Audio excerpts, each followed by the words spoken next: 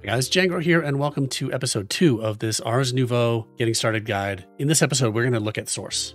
We did a little bit last time, but we're going to go through a bunch of ways to get source, which is very important for this pack. We need source to do just about everything, from imbuing to enchanting to rituals. So stick around. So in the last episode, we did generate source. We've got an Agronomic SourceLink here with a source jar filling up. And in order to get this thing to work, we just need crops to grow. And crops have to be actively growing for that to work.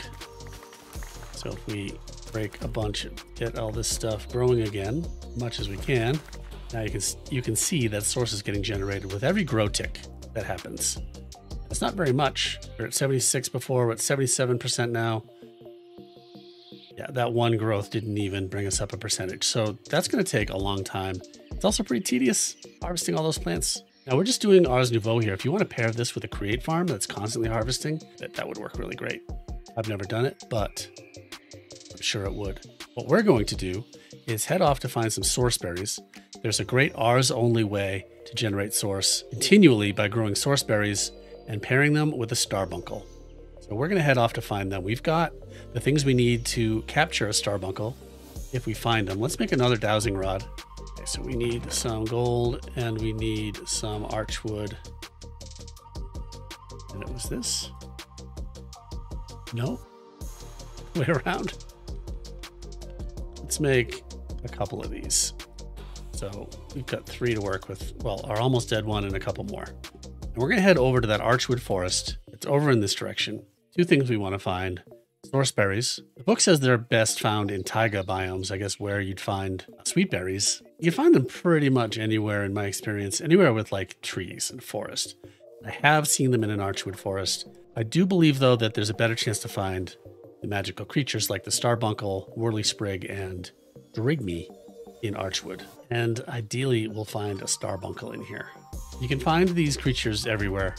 Again, just I think I mentioned in the first episode, it's best to just carry the things around to capture them because you're just going to see them around and want to take the opportunity to get them. I'll be right back when I find something. Okay, so you can see over here, I used my dowsing rod and I found, I think that's a Starbuncle based on its shape. Oh, there's a couple of them. Yeah, 2 Starbuncles. This is great news. So here's what we do. We grab gold nuggets, and just throw it on the ground near it. Should come back and grab it. And it turns into Starbuncle Shards. Where was that other guy? What is he, up in a tree? Might need a little help. Just running along the treetops. All right, so we just have to go to the treetops to meet him.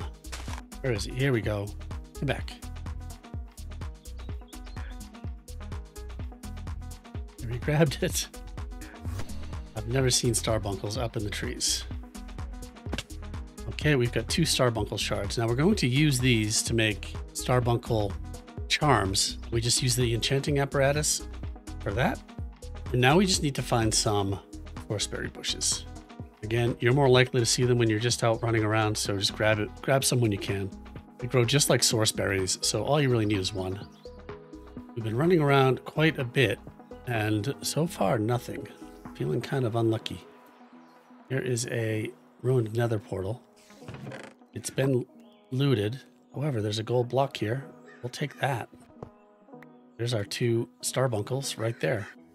And here they are. All right, so we just, now these hurt if you hit them, just like sweet berries. If we right click, we can harvest it. Maybe I'll leave these here for somebody else. And we can plant them just like sweet berries. All right, let's head back home. On my way back, I'm going to use one of these dowsing rods and see if I can find any other creatures along the way. Okay, up ahead, I think that is a Drygmy. For a Drygmy, we need a wilding horn, which we have, a wild end horn. We just throw it at him the same as the Starbuncle. Does a little dance, and boom, 2 Drygmy shards. That is amazing. Look at this up ahead. Got some more creatures here. I only have 1 more Wilden Horn. I'll use it on these Drygmies and 2 more Drygmies shards. 3 Starbuncles, 4 Drygmies, It's just a whirly sprig that I haven't got. Okay, we're on our way back, and I just spotted another one. And this is home right over here. All right, here we are back home again. Let's put some of these things away. We'll do a Drygmy setup maybe in a future episode. We're just going to focus on Source and the Starbuncles in this one. Okay, so let's plant berry patch over here. Now those will grow. They might reach that Agronomic SourceLink. It looks like they are. So let's make a Starbuncle now. Now to make the Starbuncle shard, we put some gold into an enchanting apparatus. We need 4. It's shapeless, so it doesn't matter what position you put those things in. And we just hit the middle with a Starbuncle shard.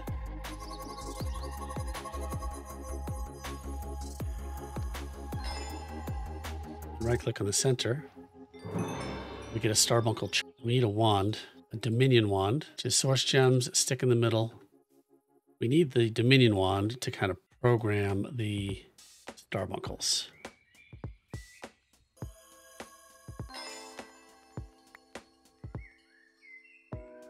And here's our Dominion wand. Now we need a barrel or something. Chests. All right, so let's put these over here.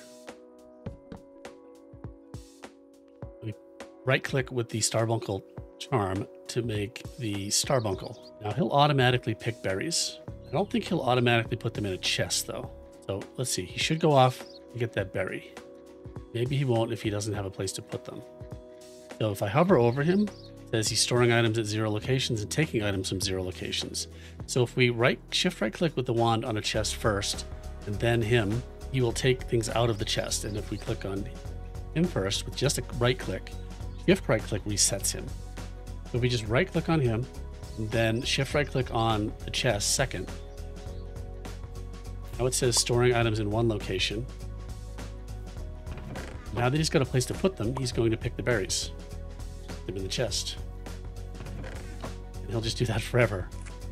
And this has the effect of harvesting these plants, and they're going to grow. And as they grow, they're going to feed the SourceLink. So there's our very easy way to harvest stuff with a Starbuncle. It'll keep those crops growing and we don't have to do any harvesting ourselves. All right, so that's great. That's one way to get source automatically. Well, the second way. First way is harvesting those crops ourselves. The second way is the Starbuncle harvesting those. Now let's look at the Mycelial SourceLink. Mycelial SourceLink we make in a crafting grid with these things. We need a couple source gems and a mushroom stew. A Mycelial SourceLink.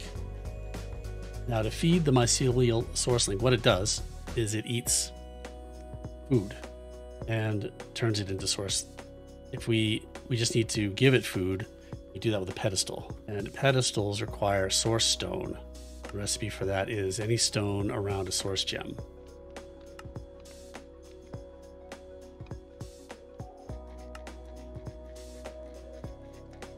An arcane pedestal, and we just need to feed it with a hopper. We can tell the Starbuncle to put stuff straight into the pedestal. That'll slow him down if he has to wait for the pedestal. Use that to feed the pedestal.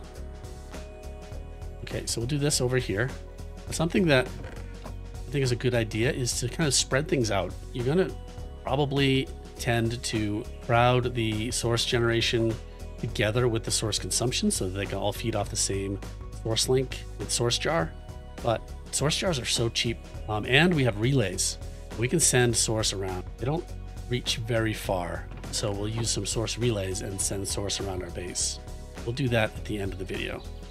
All right, so we need the Mycelial SourceLink. We'll put this down right here, pedestal next to it.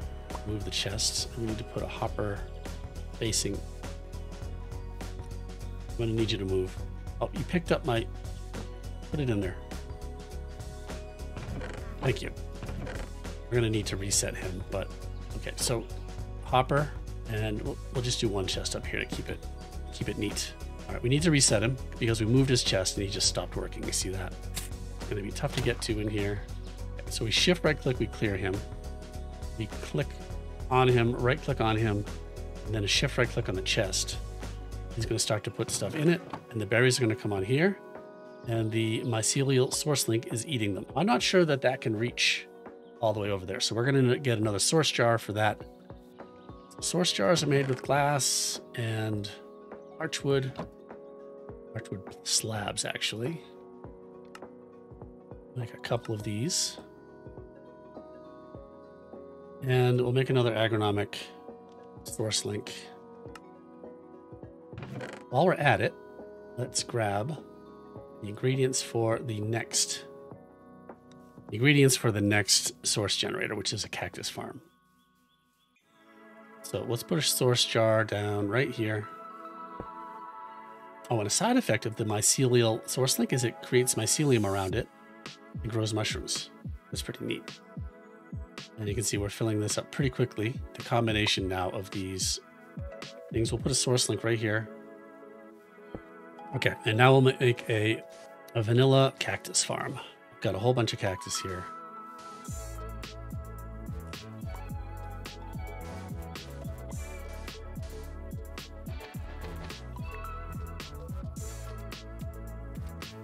And what we need to do is put a bunch of planks in between them.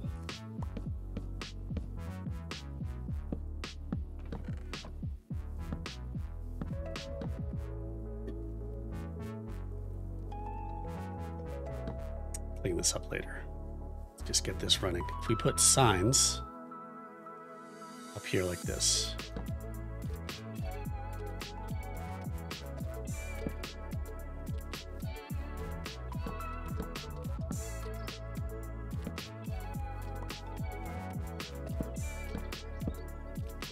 and now we put cactus on the sand blocks. Now those cactus are going to grow. Cactus, if they hit a block that's next to them, they break. And that sign counts. And these signs are a great way to do this because it causes the cactus to drop to the ground instead of to itself, and you can start to collect the cactus as well. We can use Starbuncles for that. I could have made that one higher, and I'll do that. I'll fix that later and make those one taller so that the cactus grow 3 high. That'll do a couple things. Apparently with cactus, each cactus in the stack generates a grow tick when it grows up on top. So we get more grow ticks coming from those. We should start to see source coming from these cactus growing. And they're just going to break right away.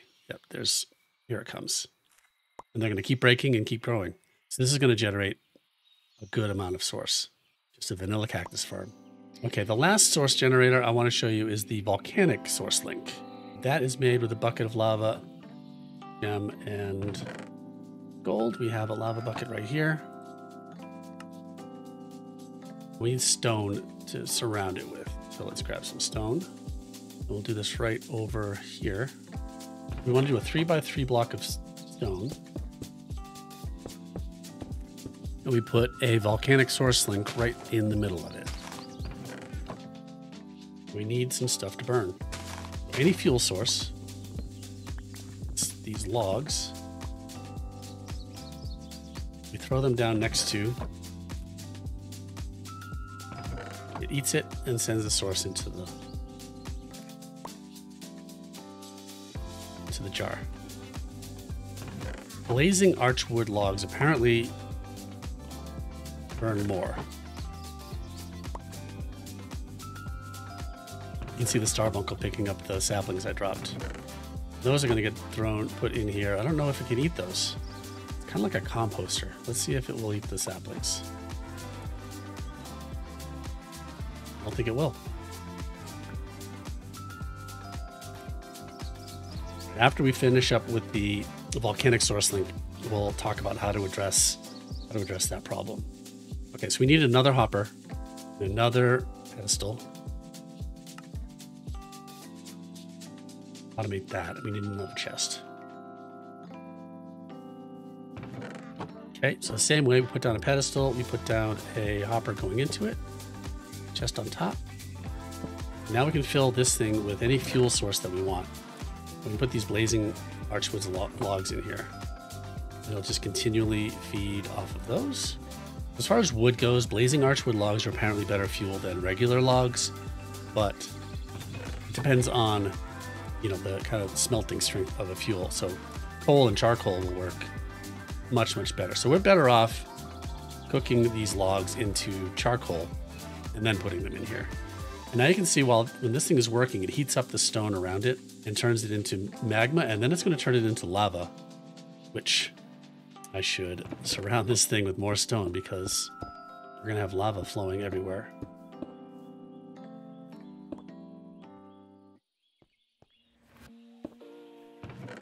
Put another source jar down because we're generating all kinds of source right now. All right, there you have it.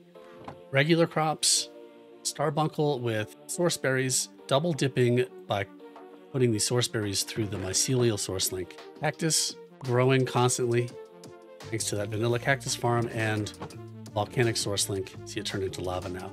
The last step, it's going to create a lava lily on top. Let's fix our problem where the Starbuncle's putting the wrong things in that chest. Okay, so now to tell the Starbuncle that it can only put Sourceberry inside that chest, we need a picture frame. This is a mechanic that's used by a number of different mods, like Alex's mobs.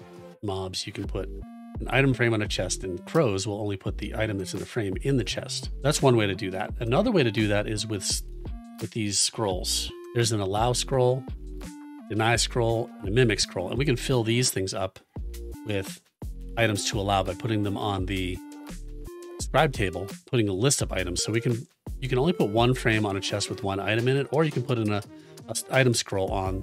So if we make an allow scroll, blank parchment, age bloom fibers, blank parchment, pair it with a chest, we get an allow scroll.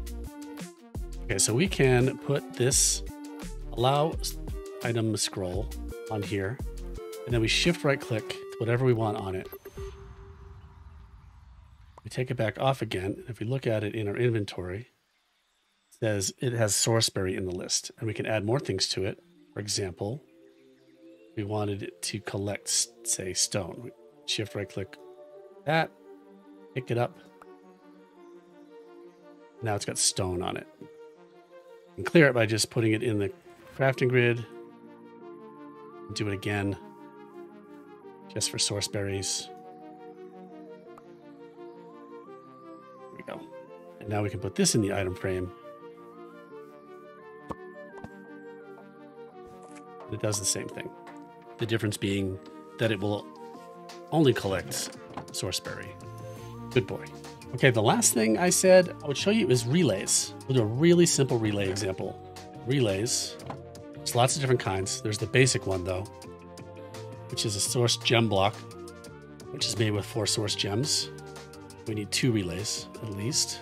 Actually, we don't. We only need 1. But we'll just do 1. They can be chained together. Then we need another jar.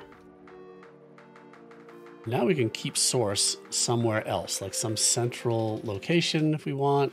And a relay will reach, I think, 30 blocks, whereas the source links only go, I think they go 9 blocks. So if we go way over here, put this source jar down, and we put this relay right here, somewhere in between them. And it's the same as the Starbuncle. So I click on this, right click on the source jar, and then right click on the relay. It's taking from the location like that. Mana moving around. And now we right click on this. Well, you can see when you right click on something, it glows what it's already connected to. And I'll come way over here and right click on this.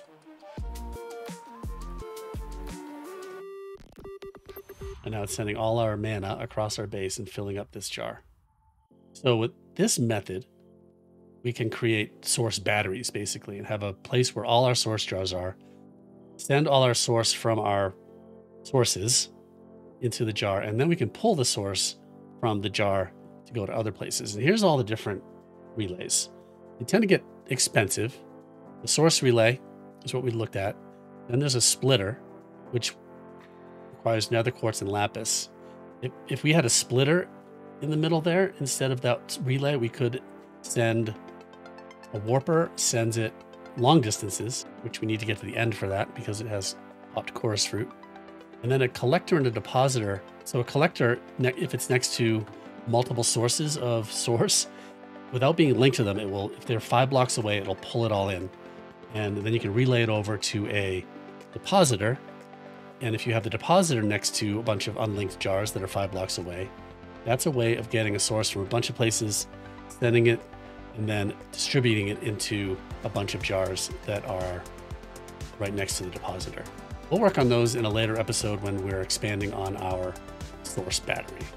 Okay, I think that's going to do it for this episode. Gotta watch that creeper back there. We've learned about 3 different kinds of source generation: agronomic, volcanic, and mycelial. There's like 3 others. You can get it from water, breeding animals, and I think there's another one. I think there's a total of 6. Really easy to make, really easy to generate a good amount of source with a little bit of automation. All right, I hope you liked the video. If you did, please like the video, subscribe to the channel to keep up with this series and future ones, and leave a comment. Let me know what you think. Thanks for watching. We'll see you next time. I appreciate you.